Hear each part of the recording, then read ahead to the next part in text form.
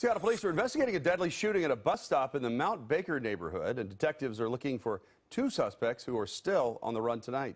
Q13 News reporter Jennifer Lee has reaction from neighbors who are just stunned by this violence.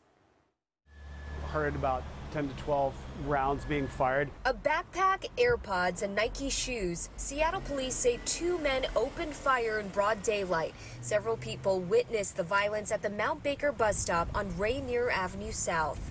There was a gentleman talking about a guy in a hoodie and otherwise, and just point blank walked up to this gentleman.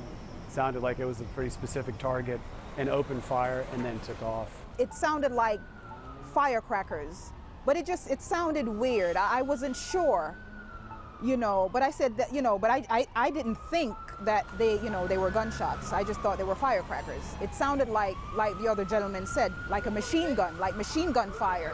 Seattle police say the shooting was reported just before 1. The victim is a 32-year-old man who was shot multiple times. Seattle Fire says he was taken to Harborview Medical Center in critical condition where he died. Right now, what I can say is that this is being investigated as a targeted attack. Just steps away from where that shooting happened is an outdoor play area for children. The preschool says luckily no children were outside. They were all inside the building taking a nap.